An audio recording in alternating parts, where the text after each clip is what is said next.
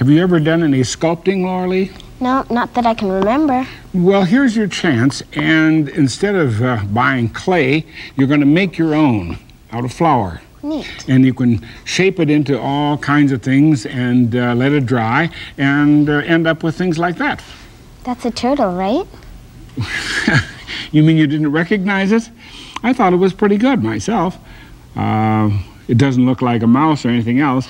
And in fact, I'll challenge you to do something better, because by the time we finish today, you will have your own version of the clay and you can make whatever you think is good, okay?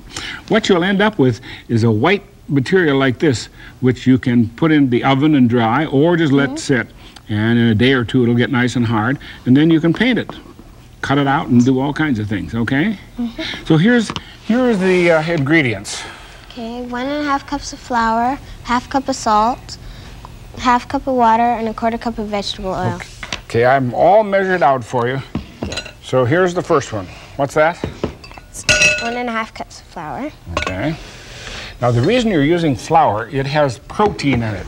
And protein is a kind of material that makes plants nice and strong. In fact, makes you strong too. So that's why you're using flour. And what's next? ½ cup of salt. Yeah. That's probably in there to prevent molds from growing. Okay, so start stirring that up. Next. There's ½ cup of water. Okay. And? Then ¼ cup of vegetable oil. Right.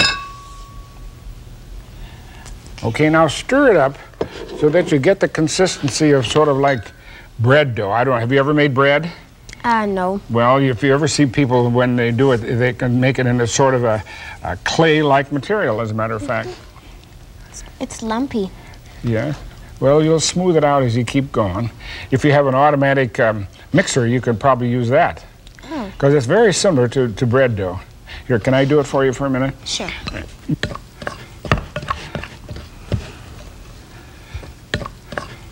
Now you can adjust it a little bit by adding a little more water or a little more flour. But here, take a handful and give it a squeeze. There you go. So you see, it's very much like modeling clay. It's, feels gross. Gross? Yeah. Well, I thought it was kind of nice. Anyway, you're all set now. So why don't you take it home and you see what you can make out of dough clay, all right? Okay. Okay. Thank you. You're welcome. And good luck. Thanks. Bye. Bye.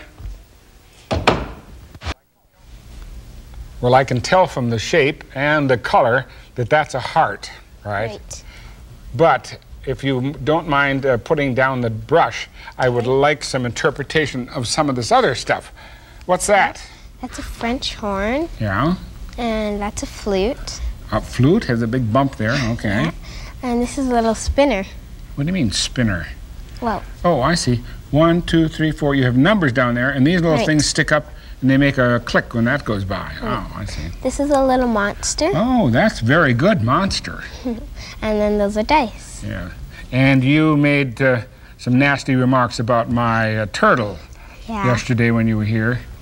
Well, I guess it doesn't look too bad after all.